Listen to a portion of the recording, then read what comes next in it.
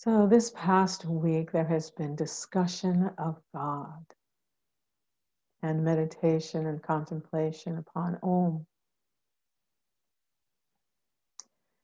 The sutras are in Book 1, 23 through 27. This is truly week 6 of our study, though in the schedule it's week 2 in June or something like that. So never you mind, it's week 6. And we're beginning week 7. This literal translation of the first sutra in our week study, which is Sutra 23, begins with or in the literal translation, or, because it's a continuation of the teaching on how Samadhi may be quickly realized.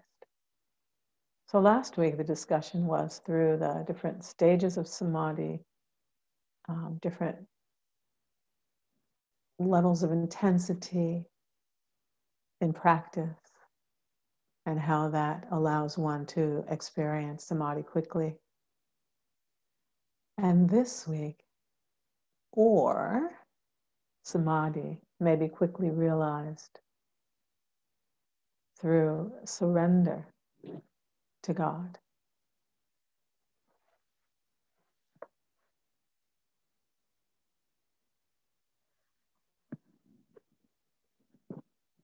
God as Ishwara, or in Hebrew, Emmanuel, which means God with us, is God in creation. So this Ishwara is often seen as our personal image of God, or God that we can relate to, as opposed to Brahman, which is the ultimate reality that does not contain attributes, which, as you know, is very difficult to contemplate and realize while embodied. So we have the blessing of the instruction from Patanjali and the yoga teachings in general, that there is this aspect of the infinite which can be known by us while embodied. Among the expressive aspects of the infinite, omniscient, omnipresent, omnipotent God, which, as Sri Royji puts it, is the presence of God which cannot be seen, but we can become aware of and know that we abide in it.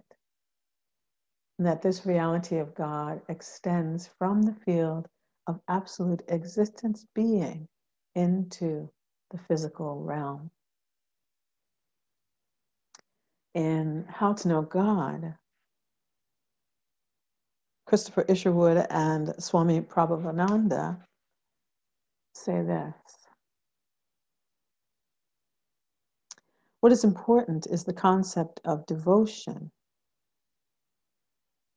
Liberation, as we've already seen, can be reached without devotion to God, but this is a subtle and dangerous path, threading its way through the pitfalls of ambition and pride.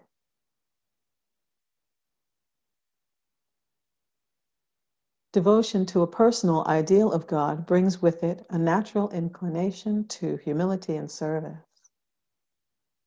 It sweetens the dryness of intellectual discrimination and calls forth the highest kind of love of which one is capable. We cannot even imagine Brahman, or ultimate reality, until the moment of our liberation, but we can all imagine Ishwara according to our different natures. For Ishwara has attributes which our mind can recognize. Ishwara is all that we can know of the reality until we pass beyond prakriti, or manifest reality. That is so helpful, don't you think? You know, when we're studying the deep teachings and we're contemplating Om and we're considering ultimate reality without attributes, yes, in deep meditation we can seek to merge with that. But for most of us, the concept of Ishvara, or God with us, is a powerful tool for propelling us forward on the spiritual path. Devotional surrender. And Royji reminds us, as Umaji reminds us, as our own practice reminds us, in yoga, surrender to God is first and foremost a surrender of the sense of separate self, that sense of being separate from God, or surrendering to the reality of wholeness in which we live.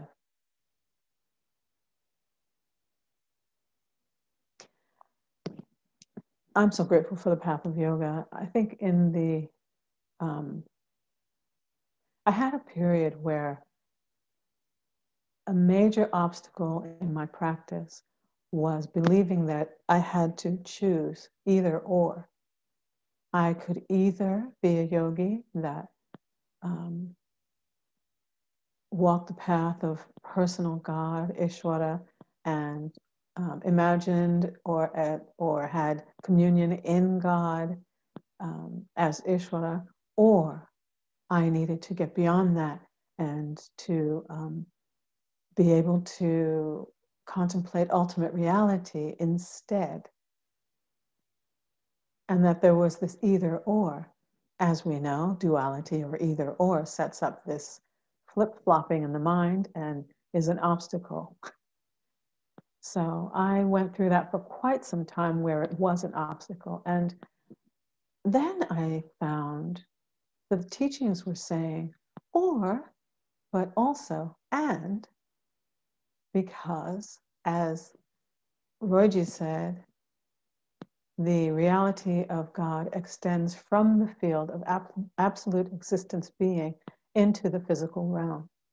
And if we are aware of the reality that everything, not just us, but everything emanates from that supreme reality and exists within that supreme reality, then why not in manifest realm can we relate to God in nature, God here, now, as I live and breathe.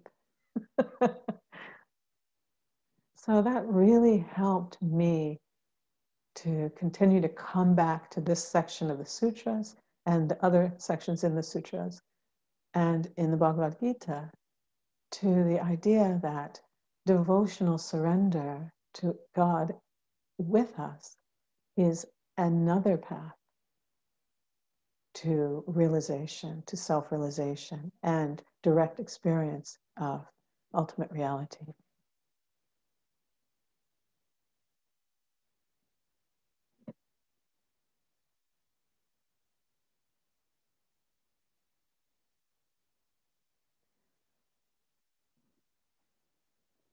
Sutra 124. In Roy Jean Davis's translation, God, the cosmic soul, is not influenced or restricted by karma.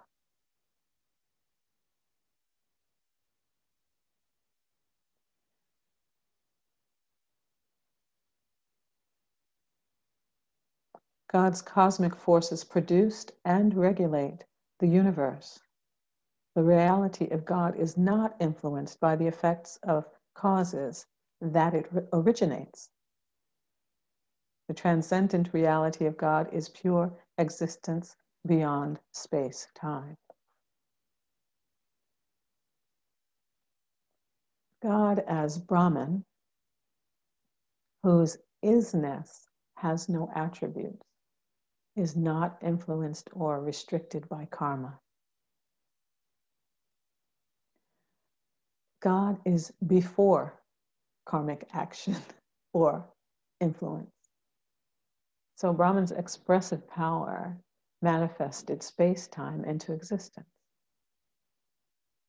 All emanates from Brahman. And again, Brahman cannot be known from an embodied state or by the mind, but we can and do merge or are absorbed into Brahman when we transcend this body-mind existence as awakened soul.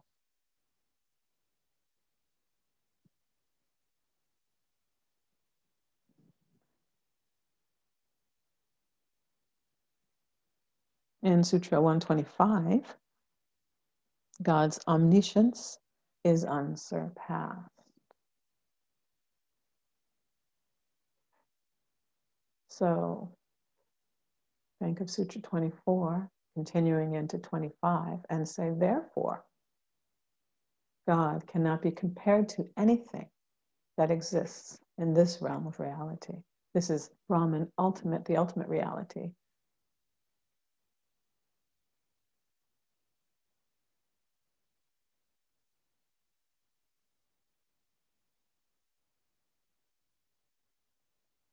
Continuing on to Sutra 26, it says that the eternally existent, before time and space God is known as the teacher of all teachers. And why would that be? Because all wisdom emanates from the source of wisdom.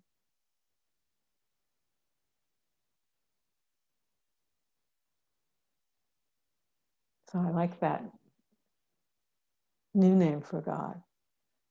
Eternally existent before time and space God.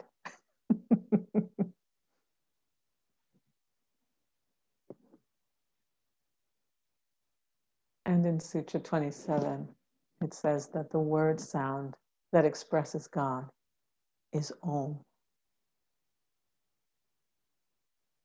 Whereas Royji says the evidential indication of God is Om.